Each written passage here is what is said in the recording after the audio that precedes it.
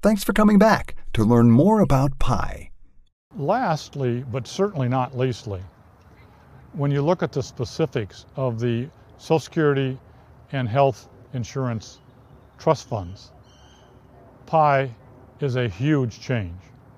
When you look at the chart, you can see that under the current forecast, we have Social Security running its own individual deficit of over $30 billion a year and going up to over $350 billion a year in deficits by 2029.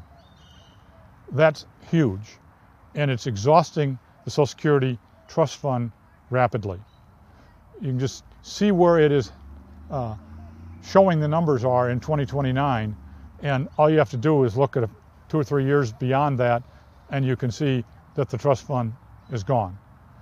Similarly, for the health insurance, which is the Medicare Part A, has a similar problem with the trust fund going bankrupt in the not too distant future. So what P.I.E. does, because it collects more revenue directed to both Social Security and to Medicare Part A than the payroll tax does for the individual portion of payroll taxes, P.I.E.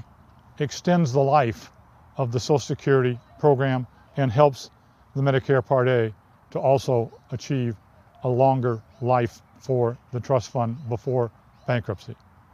At least 10 years in each case, and as indicated earlier, by that time we are into where the demographics start to turn favorable, meaning the baby boomers that were born in 1946 and then another wave in 1956 have all gotten to where they are either starting to pass away or have passed away or are no longer heavy users of Social Security and therefore are no longer heavy users of Social Security or Medicare Part A. So it could potentially, P.I.E. could in fact save both Social Security and Medicare Part A for an undetermined long time into the future, but certainly well over a decade minimum. If you like P.I.E., call your representative and senators and tell them you support it. Also, if you have any questions, be sure to leave them in the comment section below.